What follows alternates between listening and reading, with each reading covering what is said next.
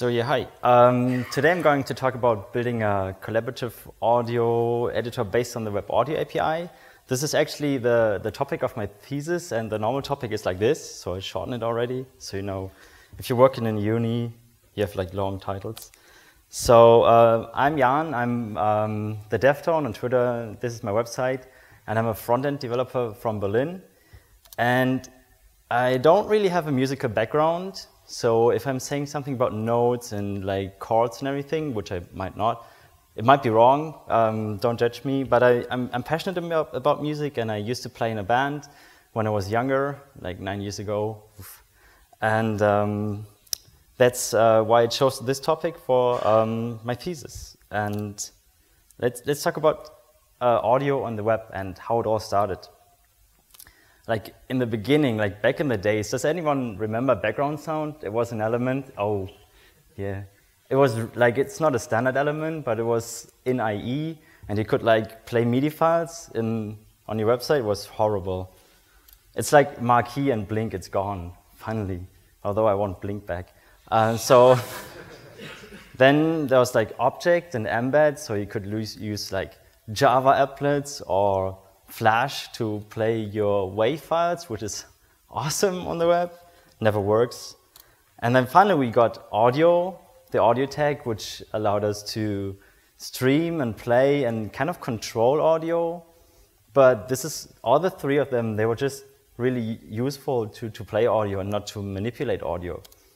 And then there was the audio data API, something that Firefox, like the Firefox guys invented. And you had like raw access to raw audio data, finally, but it was like, I haven't really looked into it, but for some reason, one guy from Google said, no, the API kind of sucks. I will do a new one, and I will call it Web Audio API. And this is a much easier to use API that we have now, and which is really, really powerful, because it gives us, I call it low-level access to all things audio. But for people who do audio programming, it's like really high level, but I'm a JavaScript developer. So for me, like looking at bits is really, really low level. And it allows us to create sounds from scratch, like really creating music from bits and streams. We can manipulate audio with filters. We can, which is really important, time sounds precisely. They have an own timing model. And there's like tons of other cool stuff, which I will not mention, but like spatial audio for games. If there's a shot on this direction, you can hear it. But I will talk about how can we finally, like there were some really nice demos with Web Audio API, but how can we use it to do something like that we can use to produce music? And for that, I analyzed some audio editors, because they have years of development and they have best practices, so it's easy to cheat how they did it. Like there are common interface patterns, and I wanted to find out what is the minimum feature set that like a web audio or audio editor should have. And for that, like I looked at GarageBand, which is really famous, and it has a really simple layout. You have like tracks and a timeline, you have a play button in the top, and if you look at other ones like Ableton, it's kind of the same, like you have tracks, many more, but you have the labels on the other side. But you have like previews, okay, I see a pattern here. Then you have reason, which is the same. So it's like, okay, it's really easy to build an interface for audio editors, like to cheat and steal their best practices. And what I came up, like, so you always have a timeline. So you can see when your sounds play, and you have a preview, like if it's a drum preview, you have like dots and everything, or you have like a wave sound, a wave form, if it's like audio sound. And you have like tracks as rows, so like you have a lot of rows, and each one is a track. And so the basic things that you need to have is like you have to have some way to record audio in your application. You have to be able to import data. You have to have like some drums and like some synthesizers. And this is what I came up with. Quick demo. So on the top, you have like a play button, stop button. This is volume. This is something else. Zoom, so I can make it all bigger and smaller. And I have tracks here. I have previews. I can alter the tracks. I can play, and then there's like a timeline going from here to here. I can add tracks, I have a file browser. So this is like the really basic thing that we need to have. But how does it actually work? And for that, I will start with the recording. So we need to record audio, because imagine we're a band and we want to jam a bit. I need to record my, my voice track, and for that I need to get like live audio feedback, so I can adjust like the microphone and everything to, like as a musician, you are very picky about how the sound of your microphone is. You need to have like a visualization for that, and you need to upload the things to the server, and you need to select parts of an audio. Like imagine you have a recording, and then in the beginning you did a mistake, and you kind of don't want to have that in your sound, so you need to be able to select bits and pieces, and you need to import other audio. And let's do this. Oh, I already, like this is, I can just remove it. Not really. I can do this. Better? So yeah, let's add a new recording track. Let's call it, wait. And now I want to record something. Yes, now we need to allow the microphone access. And then here you can see live feedback of the frequency spectrum. So if I had like a studio microphone now, I could tune in a bit. And what I can do is like I can record. It's like, hello Scotland Jazz. And I can upload the recording. And then it might be somewhere down here. And I can pull it over, cancel this. Now I need to adjust the thingy again. And let's do that, and Scotland Jazz. Yeah. Hello Scotland Jazz. And then if you like, there's a long pause, so it would be like, yes. I don't want the thing at the end, and don't want the click. So I can say, hello Scotland Jazz. That's much nicer. So this is like a really simple way to just record and everything. But how does it work? Obviously, this is just the UI. So in the Web Audio API, everything is based on a node graph. And what we need to do here is like we need to get the user media, which can be the microphone, or like if you can plug in a guitar, you can get the same thing. And then you get a media stream from which one you can use an analyzer node, like an analyzer node, which tells you a bit about the metadata about the audio, and then you can visualize it with a canvas, which I just did. And you can use like recorder.js, which uses web workers to record the bits of sound, like the input stream immediately. And like it uses web workers so that it's really responsive at the same time, so you can still use the user interface while recording. And this is the reason why this is not working in Internet Explorer, because it's using so many, like it's using web worker, web audio, and like if you build an audio editor, it will still for many months and maybe years, it will still be limited to modern versions of Chrome, which is sad, or Firefox of course. But yeah, so no IE6, no never. The next big thing is drums, and if you want to program drums, you need to have full control over speed and the sound of the drums. And you want to have like complex and varying drum loops. And therefore you need different drum sets and exact timing. So there's nothing worse than a drummer who's like kind of off the beat. Like that works in free jazz, but not like in most other music genres.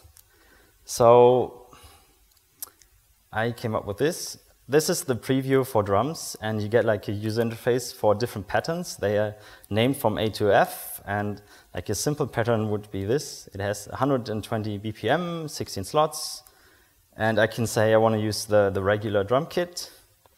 Let's play this a bit. Oh yeah. That's a really easy beat now. Right, super easy, but you can do like some more like trap music. So this is all done just using the Web Audio API and like 4 audio files, and you get a variety by combining like patterns in order. Like you see AAA, BBB, and if I take like number D to this, you can see that it expanded here. So by allowing like a pattern order, you have a huge variety of, like you can be very creative by using just one drum sample here. And this also works for the general playback. So if I play, oops, if I play this. So this is representing the real files that are being played right now. And this is all the same time, like the animations and the preview always match, because the animations is using CSS3 animations and like to be really smooth and also very exact. And the sound is using the timing system that is used in the web audio. And what that means is like timing. There's no set timeout, no set interval. And like imagine Joey Jordison, like Slipknot's drummer, based on JavaScript timing would be so much worse. Like, oh my God. And so that's why they have their own timing system. And this is how it works. So you create a buffer source, which is like you load a file and then you want to play it. You have to specify when you want to play it. Like you can say, I want to play it in 1.3486 blah, blah seconds. And it's really exact. And you can define an offset and a duration. So it's like a fine-grained axis on how you want to time your playback. And this is what was missing for a long, long time. And the best part is it's executed in a different thread. So it doesn't interact with your, like, if you have heavy computation in your main UI thread, which is of course always bad, the audio will still be exactly timed. So the third thing is synthesizers. Synthesizers are like instruments that create electronic music, and this is the Mini Moog, which is kind of a pioneering instrument from Moog Industries. And it uses oscillators here and filters and kind of frequencies to create sound. But what does it all mean? Like, what is an oscillator? An oscillator is just like a wave that oscillates all the time at a specific frequency, and this creates sound. Like this is 60 hertz, like of course like slower, but even your speakers, they oscillate when they do sounds. How does it sound like? Not so good, I can tell you now, but just to get an experience, like to get to know how it sounds. So it's a sine wave. Whoa. So this is the basis of how we should make music now. Does it work? Yes, it does, of course.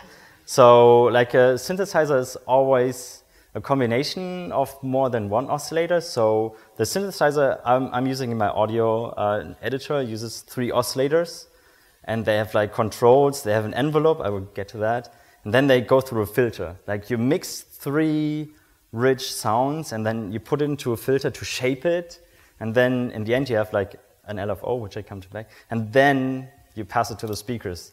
And I said envelope here. What is it? An envelope is, if you play a sine wave, then it's just static, like it's the same volume from A to Z. But an envelope allows you to define a curve that gives a more natural sound to your to the sine wave by adjusting the volume. So you can emulate a keyboard, or no, a piano kind of thingy. But let's look at how this works. So this is the preview for a synthesizer. You can arrange notes here, you can make them smaller, bigger, and add new ones and remove them. But I will not talk about this, maybe more about sound shape. So now it sounds like this. Can you all see that? Cool.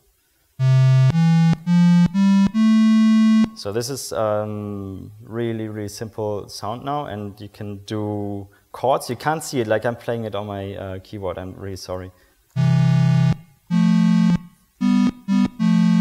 You can do something like that, and you can pass it to a filter, like now it was a low pass filter, so it was only allowing lower frequencies, but if you pass it through a high pass filter, it will only allow higher frequencies, so it sounds different. Oh, I broke it.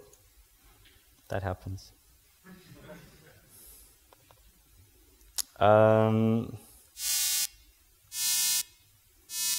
Nah, whatever. You get the idea, I think. And you can like detune them to get like more different sound. And then there's an LFO, like which is really popular at the moment in dubstep.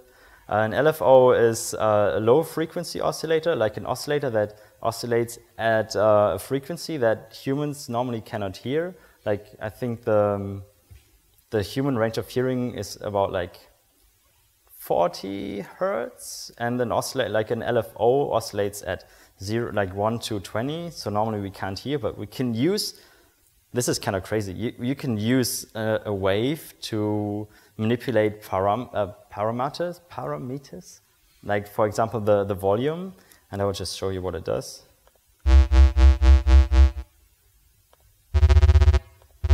So it goes up and down all the time.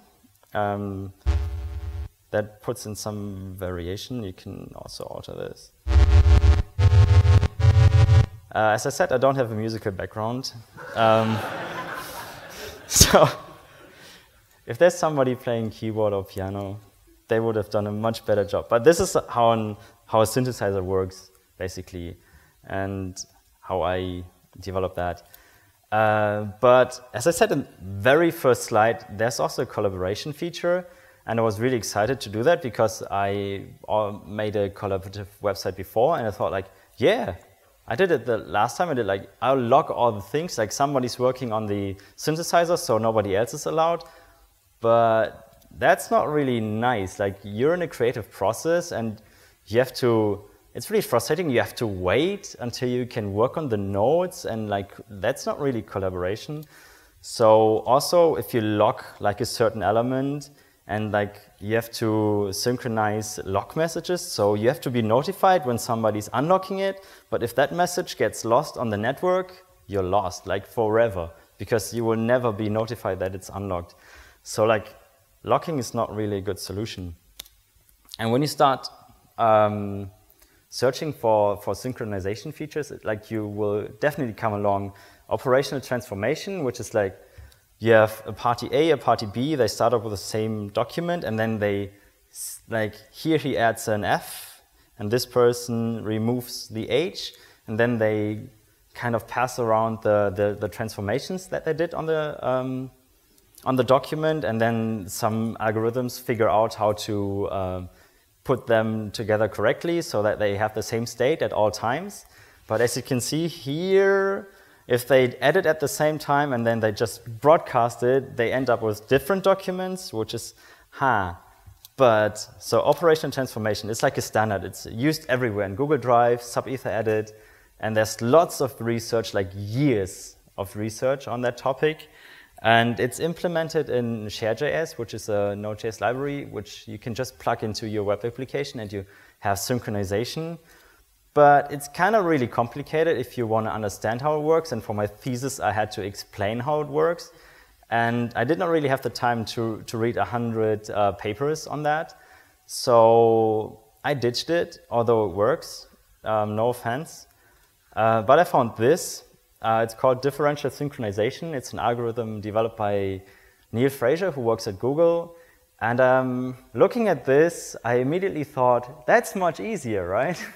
So you basically start off like a client has a document, a server has a document. When they start off, it's the same. And then they have a shadow document, which represents the server's state, and the shadow on the server represents the client state, and they send diffs around, and it's always a circle and everything, and it's much simpler. And the circle has so many, the circle makes sure that it's synchronized at all the time because of some constraints which I will not explain now, but it solves the edge cases of how do I broadcast the changes altogether. It has less features than like operational transformation, and it works like a charm with AngularJS, at least for me.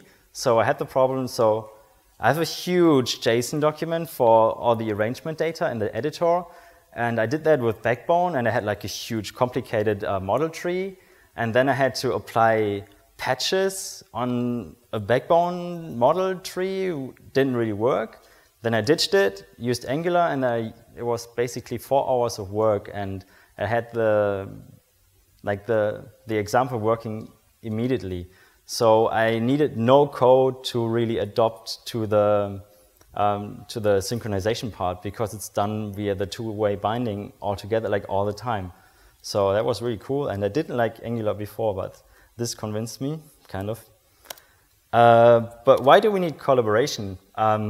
Imagine you're a band and you're not like, you have to work remotely. It's really easy to brainstorm, and like melodies, it's easier to brainstorm. It's auto-save and auto-backup because it's on a central server, but that's not like, so you don't have offline access. That really sucks. Anyway, let's demonstrate that. Ooh, that's not part of the demo. So I imagine I'm a bass player now. I have the idea of like this melody, and can you all see that? Good. And the melody goes something like this.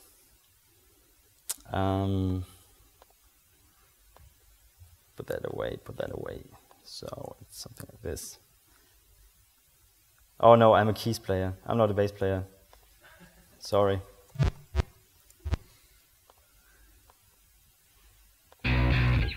Oh, I used to be a bass player before. Wait. Bear with me. Bear with me. Get rid of that. So yeah, I'm a synthy guy, and I came up with this like really gothic intro thingy. It's like, I like that. I like that. Yeah, make that too. Yeah, sounds pretty good. And then like your bandmates, they pop up and they're like, dude, I really like what you did.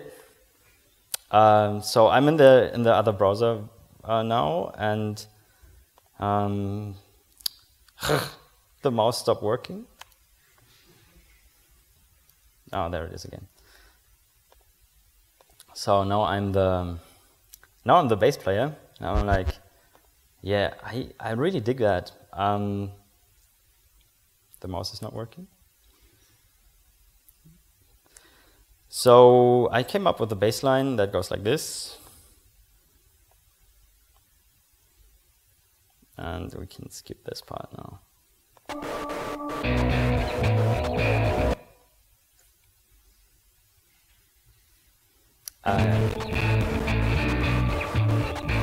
So basically we're jamming together, but we're not on the same in the same place.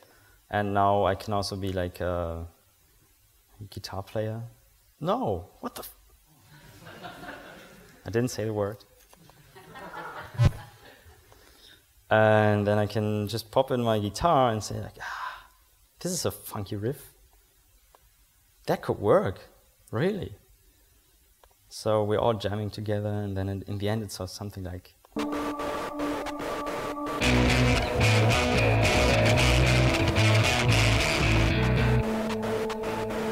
Something like this, if you're a band. But yeah, so this is how you can use it. I think I ran over the time already. But there's so much more that I could not show. There's like a scheduling algorithm so that you can, which is needed for the playback, and you can export your data. You have a synchronization protocol that I did not show. I like barely showed how the synchronization works. And yeah, more that did not fit into 20 minutes. So I wrote a thesis on this. You can read it. It's online. And thanks for your attention.